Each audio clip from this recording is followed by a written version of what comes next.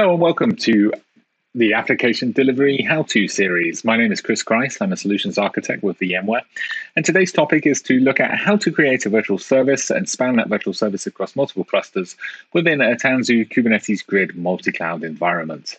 To complete the stated goal, we're actually going to use the NSXT Advanced Load Balancer, and formerly known as AVI Networks, and the AMKO, the AVI Multi-Cluster Kubernetes Operator, to accomplish this.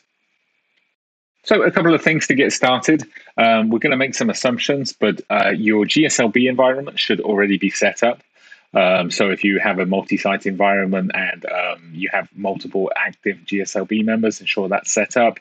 What we want to do is we want to install AMKO into a cluster which is in the same site as the GSLB leader.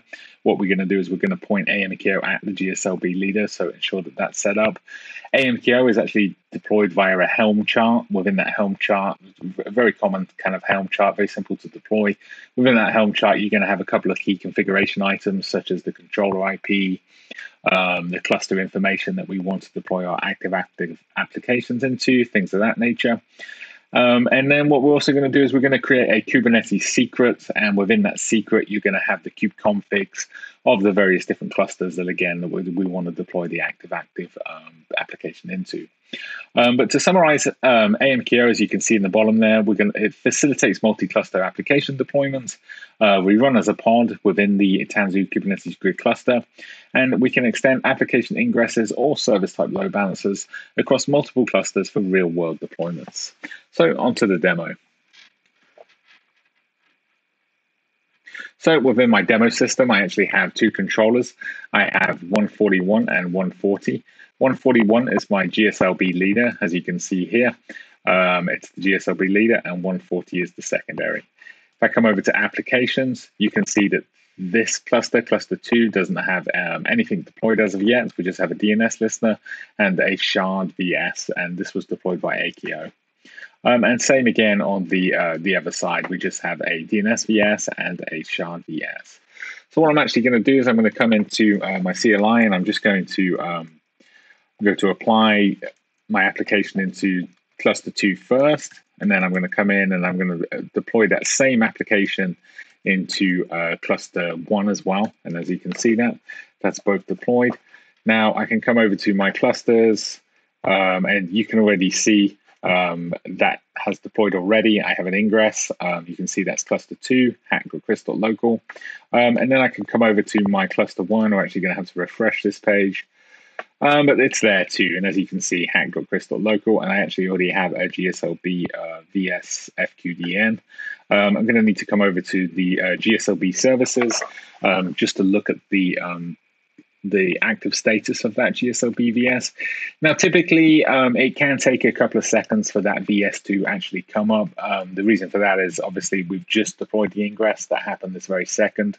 And what's actually had to happen, we have a data plane health check that the DNS VS that we just looked at, well, actually the DNS service engine, it's going to initiate a GSLB health check to the two ingresses, and it can just take a minute or two for that to sort of kick in. And as you can see, it's just gone green.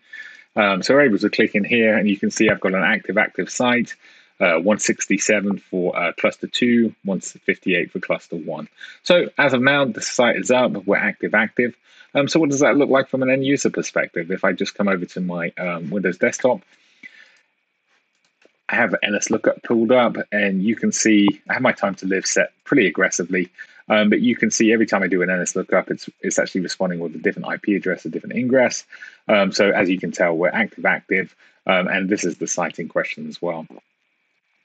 So the next step really is to see what happens when we have a site failover.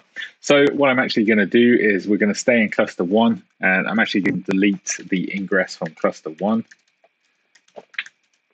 Just delete the whole application. So now I come back to cluster 1. If I just refresh this page, may take just a second, but it's happened already. You can see that the cluster 1 site information has disappeared, and now we're just only accessing it via 167. So again, if I go back to my Windows desktop, I can access the site.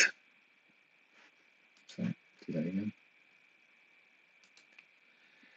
Everything's working perfectly, and you can see that I'm just accessing the 167 now, rather than the 157 and the 167.